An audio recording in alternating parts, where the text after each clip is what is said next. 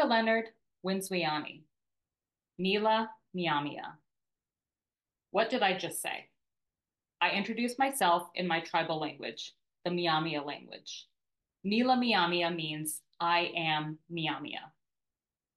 Miamia is the Miami tribe of Oklahoma, known as the Downstream people, a federally recognized tribe located in what we now call Oklahoma.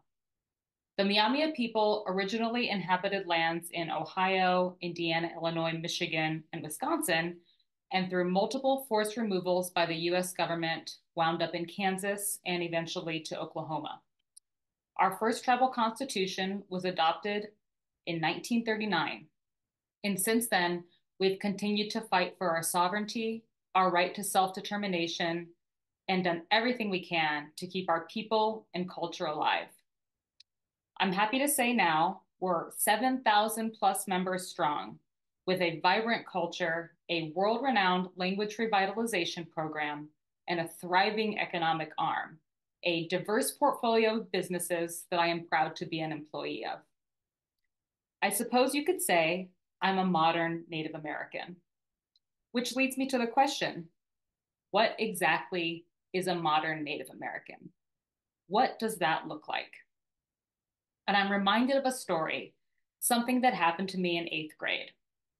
It was the first day of school, social studies class, and our teacher is telling us a bit about what we'll be covering this year.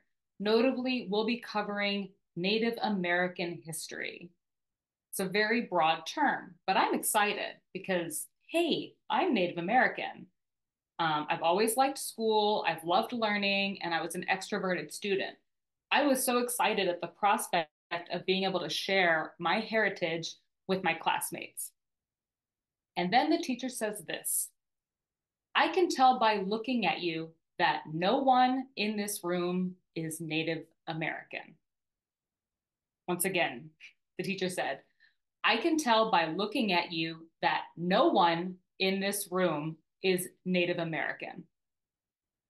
Now, I don't remember exactly what I felt in that moment, or if I would have had the courage or wherewithal to challenge what the teacher was saying. Luckily, in this instance, I didn't have to. A friend raised her hand and said, Mika Leonard's grandfather is the chief of the Miami tribe, which in fact was absolutely true. He proudly served our tribe as an elected leader until his very, very last breath.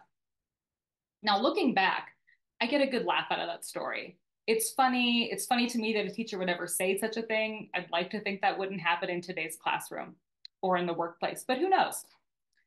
But the real reason I think that stayed with me for all these years is that it was the first memory I have of understanding my own Indianness and that that was not something that everybody else could just see by looking at me. It also made me realize that different people have different beliefs and also different expectations of what they believe an Indian person should look like. I wonder, had I been wearing braids that day, or long beaded earrings, or maybe if I had just come to school in a full feather headdress, maybe this teacher wouldn't have made such a bold assertion. I also think this moment in middle school propelled me to wind up to where I am now, working in and for Indian country. I felt then, and I continue to feel, that it is critical that I be a good steward for and of tribes. Now, because of my professional life, my tribal heritage and my tribal membership comes up a lot in conversation. And there's a lot of comments and questions that I'm fairly accustomed to getting. And I'm going to share a few of those with you.